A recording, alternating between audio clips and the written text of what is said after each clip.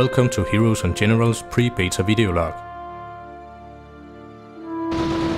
The game is in a pre-beta stage, so please bear in mind that the graphics and sound shown here is far from final and will improve over time.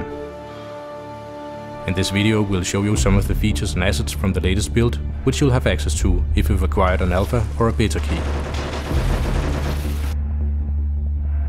The campaign and the action game are now tied together, and the entire game loop works in its most basic form.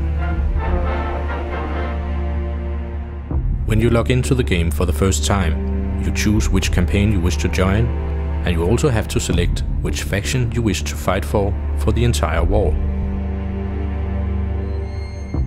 After choosing a campaign, the game installs and downloads automatically through the browser.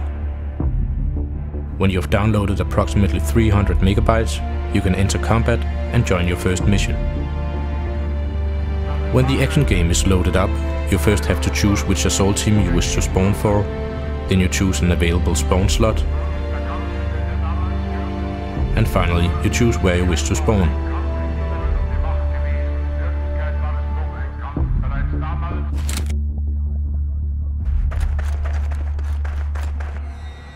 Should you receive reinforcements during the mission, you can now also choose to spawn using the reinforcing assault team. In this case, a recon and an armored assault team has joined the mission, so now you can choose to spawn as, for instance, tank commander or tank crew in one of the tanks the reinforcing assault team carries. During the battle you will earn credits which you between missions can use for purchasing characters, weapons and weapon modifiers. You can also choose to use the in-game credits to purchase your own assault team if you wish to become a commander. We have a close working relationship with NVIDIA, and we have just added 3D vision and surround gaming, as well as a bunch of other cool NVIDIA features.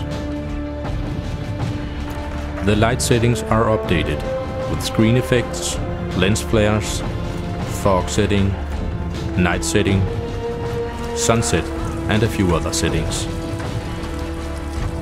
Moto is an independent developer team with a small group of private investors. But in the light of the recent success of crowdfunding using Kickstarter, we now give you the chance to support the development of Heroes and Generals by offering a limited series of war bonds. If you buy war bonds in the game, you support the development directly, and in return we give you a monthly in-game interest back in gold. Besides, all the gold you choose to buy with real money during the pre-beta and the closed beta will be refunded as gold when we proceed to open beta. The only exception is the gold spent on war bonds. That's all for now. Sign up for a beta key at heroesandgenerals.com and help us make the game you want to play.